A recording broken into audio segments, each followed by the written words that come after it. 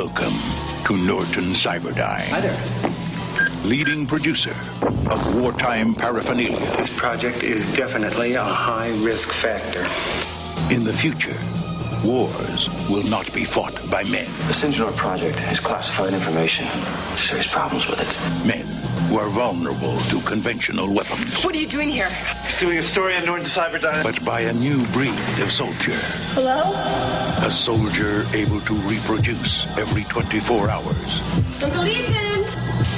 Uncle Ethan? A soldier trained to kill and survive. You should have seen the thing that they sent over here last night. Tried to kill me, too. And Norton Cyberdyne has no comment on last night's murders. That soldier is called Syngenor. There's been an emergency. I don't know what this thing was, but it definitely wasn't human. Don't you think this is starting to get just a little big for the two of us to handle?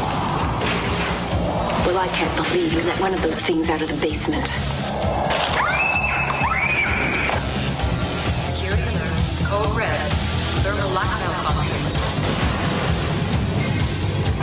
The whole purpose of these things was to make them unstoppable.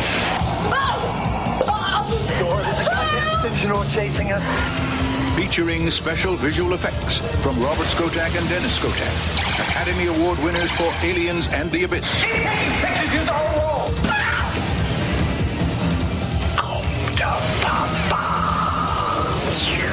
Syngenor, product of science. Nightmare from hell.